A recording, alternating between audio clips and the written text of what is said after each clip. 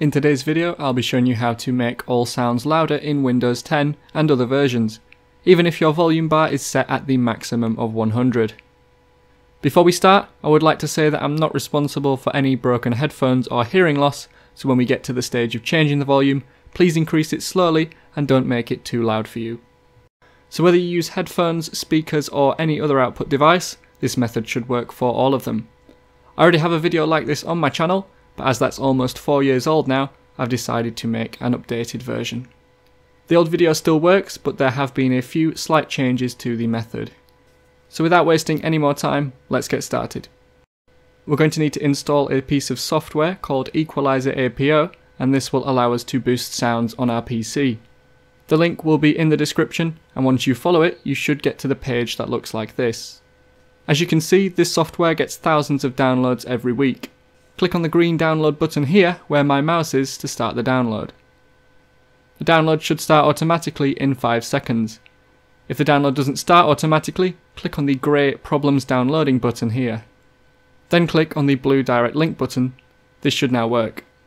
If you're using a 32-bit operating system, you will need to download that version from another place. Click on the Downloads tab here and then select the 32-bit version. It should be the bottom of the 3 here. That should then start automatically downloading, but once again if it doesn't, use the direct link. Once the download has completed, open the installer, then select Yes on the user account control screen. You may need admin privileges for this. When the installer opens, click Next, then I agree, then choose a destination folder for the software. The default destination should be fine, but just remember where it is, as we'll need to go to it later. Click Next and then Install. Once the installation is complete, you'll be prompted with a window that asks you to choose a device. You need to choose the device you wish to boost the sound for. It could be called speakers, Realtek high definition audio, or the name of your device. If you don't see your device, you could try connecting it using another port on your PC. If you're unsure which is your device, select more than one or even all of them just to be sure. You select the devices by checking the boxes next to them. Now click OK when selected to move on to the next section. You will now need to restart your PC. You can do this now or later, just return to the video once you've done that. So hopefully you have restarted your PC and you are back now for the next part of the tutorial. Firstly, we need to find where we saved the software. The file should be called Equalizer APO.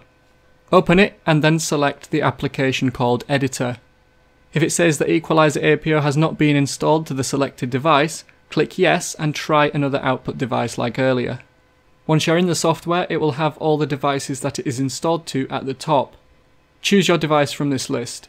If, once again, you aren't sure which your device is, change the settings for each of them until you find it. There should be a preamplification section at the top. If there isn't, click on the green plus icon, then Basic Filters, then Preamp. Before you change the preamp, I would be careful when increasing the value, as some headphones may not allow for more volume, and I'm not responsible for any hearing loss or broken headphones, so please be careful when increasing it. You can manually adjust the gain with the arrows, and if the instant mode box is checked, you should be able to hear a slight increase or decrease in the volume. Some headphones and devices may not change much, and some not at all, and this is likely to mean your headphones aren't designed to go any louder. If this is the case, you could try using your device with another connection or port. Before you exit the software, click File and then Save. Finally, if you ever want to uninstall the software, you can do so by running the uninstall application, which is within the Equalizer APO folder. And that's it. I really hope the video helped. If it did, I would be grateful if you liked the video and subscribed. It really helps me out. If you have any questions or video ideas, leave them in the comments. Thanks for watching, and I will see you in another video.